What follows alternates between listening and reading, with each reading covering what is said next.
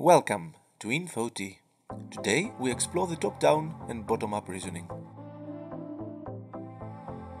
When following the top-down reasoning, first we prioritize the occupational needs, secondly we assess them, we then identify strengths and challenges, and finally we use a variety of means to enable occupational performance. For example, your most important goal is to make a salad for your family. We first observe this occupation in its typical environment. We identify her strengths and challenges. She has a great motivation to participate in this occupation since her daughter loves tomato salad, but she has difficulty remembering the steps of this procedure and with stabilizing the tomato with her left hand.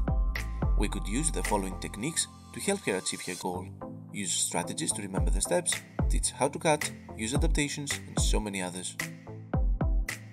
Pros and cons. Top-down reasoning promotes a holistic and global perspective while it assesses realistic occupational needs. On the other hand, the assessments aren't always objective and cannot be easily incorporated in a medical setting. When the bottom-up approach is used, we assess the underlying body structures and functions, we make assumptions on how this might impact occupations, and we intervene by restoring, developing, or repairing the body functions and structures. For example, this boy seems to have poor attention span, dysfunctional pencil grip, poor eye-hand coordination, and more. We make our assumptions that these deficits could lead to bad handwriting or poor school performance, and we intervene by helping him develop longer attention span and repairing the inappropriate pencil grip. Pros and cons. Bottom-up reasoning is widely used in medical settings, is applicable to all clients, and it's easier to collect data and track progress. On the other hand, the goal is not occupation-focused, and we use frames of reference and theories from other professions.